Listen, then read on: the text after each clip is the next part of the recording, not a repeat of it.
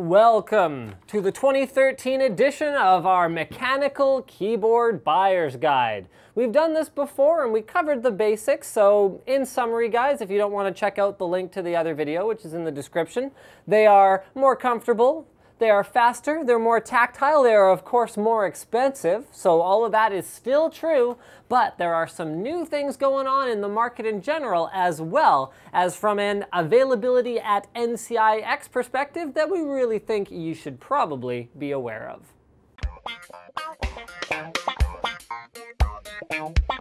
So last time around, Philco and Ducky keyboards were not yet available at NCIX, and what is their value add exactly? Think of these kinds of brands as kind of like a custom car or a Subway sandwich. So instead of ordering the whole car or a whole sandwich, you instead pick a chassis and a motor and combine them, and then you get like a trim level on it, or you like pick your type of bread and you're like, yeah, I want it toasted. No, I don't want it toasted. It's more like a customizability thing. So these four keyboards here, I'm gonna lift them all up just to prove my point. Okay, these are all Ducky Zero keyboards. Look exactly the same, but underneath the keycaps are completely different Cherry MX switches. So they can have all four of the main Cherry MX switch types, so that's black, brown, blue, as well as red, and look completely the same. Now another example of how these keyboards can be different from each other is these two guys right here. Both have Cherry MX black switches, so these are two different Philco keyboards, but look at the layouts. So same keyboard, except look at this. This one has a 10 keyless layout. So it's kind of how you, well, choose your own engine and chassis, choose your own size, choose your own switch type, and you'll have pretty much the perfect keyboard for you by customizing it in that way. Since our last guide, Logitech has thrown their hat into the mechanical keyboard race. However, not taking the approach of the whole custom car, custom sandwich sort of thing. They have one mechanical keyboard and only one. It uses Cherry MX brown switches. It has O-rings on every single keycap, meaning it is a little bit quieter than other Cherry MX brown keyboards. And because it's Logitech, you get Logitech's excellent gaming software as well as good integration with other Logitech products. You get programmable G keys, so it's a very fully featured keyboard in spite of being mechanical, but it's also quite expensive. Typically, keyboards like this were membrane only because of the expense of things like dedicated media keys and the programmability and all of that other stuff. Moving on, speaking of expensive keyboards, we've got the Matias Quiet Pro. This is the only keyboard in today's video that does not use Cherry MX switches. In fact, it uses a completely different but also mechanical key switch that's very quiet but has a very different tactile feel compared to a Cherry MX switch. And it'll be up to the individual user whether they prefer that particular switch type.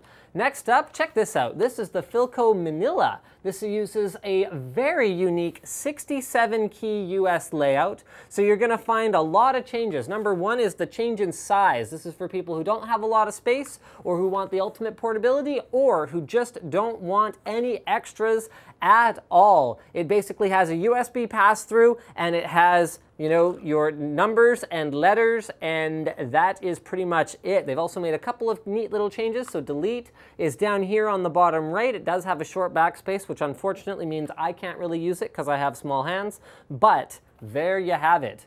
Definitely a cool little product. Now, Corsair keyboards were kind of new last time around, but they've made some improvements. So this right here is the K95, which has a very, very cool lighting setup. So what you can actually do is you can program individual keys to be lit or not lit, so you could write your name in lights on the keyboard or whatever else. And it also has a responsive lighting system, so it will actually light up when you press it and then go away once you release it. They've still got programmable keys, they've still got one of the better media key implementations that I've ever seen, and they've still got that awesome build quality with the solid aluminum backplate, but now you can get it in, haha, black, which is of course the new black, as opposed to just silver like the old K60 and K90. They've continued to expand their lineup of keyboards. Both of these still have Cherry MX red switches, although new key switch types are coming soon. And this is the K65, which is a 10 keyless layout, so no programmable keys, no number pad, but that same Corsair distinctive feature set that you find on their other keyboards. Next up, we've got this, which is a very unique keyboard. This is the Durandal from Max Keyboard. This is an eSport edition, and what's kind of neat about this guy right here is besides the very sort of gamer-looking look of it and the full backlight, you've also got a mixture of switch types. Now, I've seen this before on membrane keyboards, but rarely on mechanical keyboards. So this one right here uses Cherry MX Reds on the main typing areas, and then Cherry MX Blacks around the periphery for things like shift, control, and even the number pad.